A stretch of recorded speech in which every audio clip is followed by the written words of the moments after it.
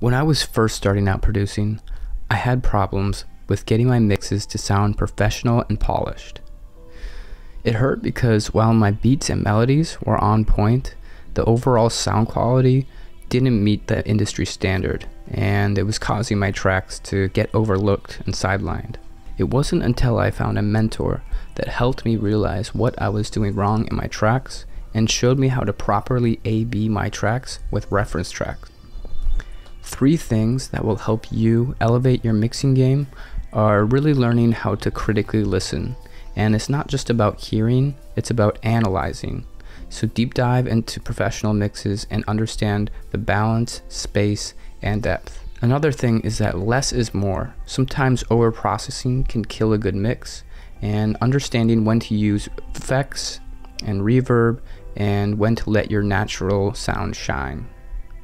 The last thing is invest in your ears. Before splurging on expensive gear and plugins, invest time in training your ears and recognize the subtle sound nuances.